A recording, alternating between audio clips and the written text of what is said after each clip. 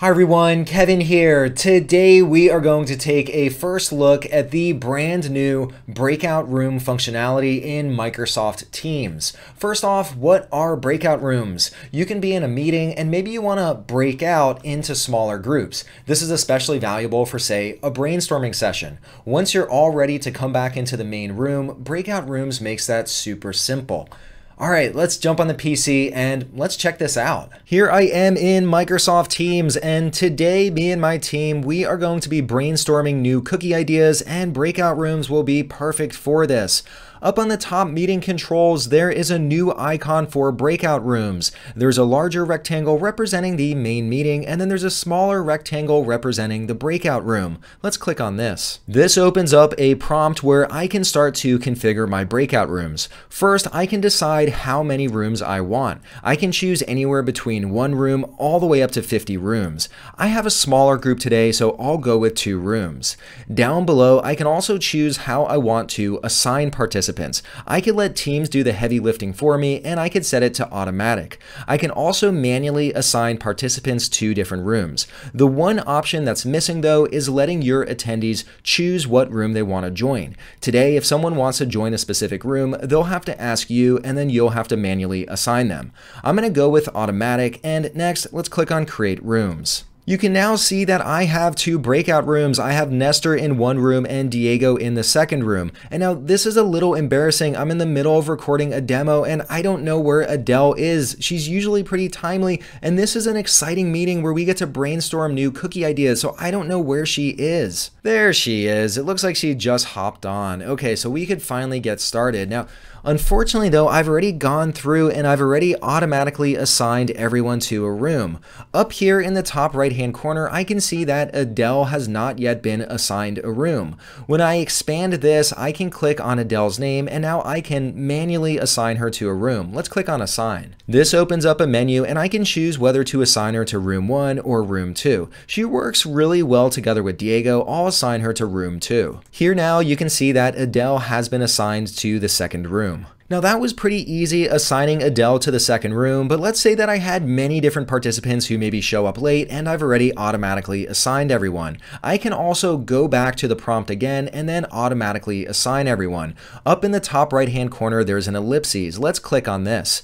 Down at the bottom there's the option to recreate the rooms. If I click on this, once again this will say, do you want to recreate the rooms? Let's click on recreate. This opens up the very same prompt that we saw at the beginning, and here once again I'll choose 2 rooms, and this time I'll simply automatically assign everyone and then create the rooms. My rooms are now configured again, but now I see that both Diego and Nestor are together in a room and Adele is in her own separate room.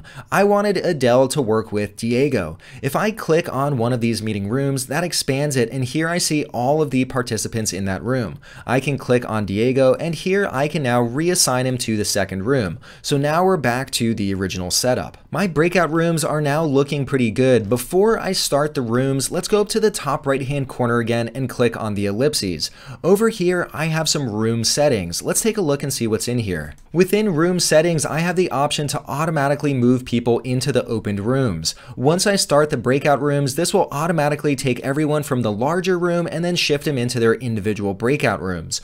Also, I have the option to let people go back to the main meeting. So once the breakout rooms start, if they decide that they're done with their breakout room, they can then rejoin the main meeting. For now, I'm going to leave that unchecked and go back. Along with all of the settings in the ellipses, down below I also have the option to add additional rooms. Also, when I hover over one of the rooms, here I see an ellipses, and I can open the individual room. I could also rename the room, and down below I can delete a room. Let's go ahead now. I'm sure everyone's ready to start brainstorming some new cookie ideas, so let's start all of the rooms. Here now I can see Adele's view, and she is automatically added to her meeting room. Back in my main view, I can see now that everyone has joined one of the breakout rooms. Finally, some peace and quiet for me as an instructor. Here I can see my 2 breakout rooms, and I can see that both of them are currently open. Here I could expand a room, and I see that both Adele and Diego are currently in the meeting.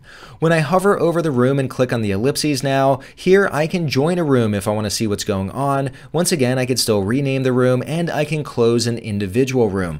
Now right now, Nestor's all alone in room 1, and I'd hate to leave him all alone. Let me expand this. Here I see though that Nestor's not currently in the meeting, so somehow he got lost along the way. When I hover over Nestor's name, there's an ellipses there, and here I can ask him to join the room. Let me go ahead and do that. Great, it looks like Nestor is now in the meeting. Perfect. Let me go ahead now and I'll join the room so I could brainstorm with Nestor. I'm now in the breakout room with Nestor, and he's brainstorming on his own, so I figured it'd be a good idea to join to see how things are going on. Now, Nestor, the sriracha cookie idea, well, I guess I should have a growth mindset, is a great idea. Maybe add a little bit of mint to it so it's not too spicy. Now, once I'm all done joining one of the breakout rooms, right in the top right-hand corner, I can then return to the main room, and maybe I'll jump into another breakout room. Let's click on return. I'm now back in the main room, and probably the best thing that I could do as the manager at the Kevin Cookie Company is to encourage and motivate all of my employees. And I want to send all of them a message, but right now they're all in separate rooms. So how do I do that? Well, up in the top right-hand corner, I can click on the ellipses, and then there's the option to make an announcement. Let's click on this. This opens up a prompt, and I can now type in my announcement. I'm going to say, can't wait to see all these great ideas, just as a way to motivate people. Next, let's click on send. Here within Nestor's view, I can see that there is a new chat. When I click on show conversation, here I see an announcement from Kevin. It says important, can't wait to see all these great ideas. Yeah, I'm in a breakout room all by myself. Yeah, we'll see how many ideas I come up with here. We've had this breakout room open for a little while, and I mean, really, how long does it take to come up with a great recipe? They should have hundreds by now. Now that we're all done, I can close the breakout rooms. Over on the right-hand side, I'll click on close. Everyone will now rejoin the main session. Everyone is now back in the main room. Here I see Nestor, Adele, and Diego, and now we could share the output of all of our breakout rooms. If I want to say kick off another brainstorming session, once again I could go over to the right-hand side and I can restart all of the rooms. Also, let's say I wanted to mix it up and maybe change who's in which room. Once again, I could click on the ellipses and then I could go through the process of recreating the room. Well, I think it's time for us to share these new recipe ideas, and that's IP of the Kevin Cookie Company, so I'm gonna leave for now so you can't hear all of them. Now that I've left the breakout room, Teams drops me back on the main calendar view. What if I want to get back to some of the output from the breakout rooms? I can go over to the left-hand side and click on chat. Within chat, I could see a chat conversation for each of the breakout rooms. Here, if I click into room 1, I can see all of the conversations. I can see all of the files, the meeting notes, and the whiteboard, so I could go back and access all of these. These breakout rooms have really helped us land on some great new recipes for the Kevin Cookie Company. Alright, well that was a quick look at how you can start taking advantage of breakout rooms. If you enjoyed this video, please give it a thumbs up. To see future videos like this, hit that subscribe button. If you want to see me cover any other topics, leave a note down below. Alright, well that's all I had for you today. I hope you enjoyed, and I hope to see you next time. Bye.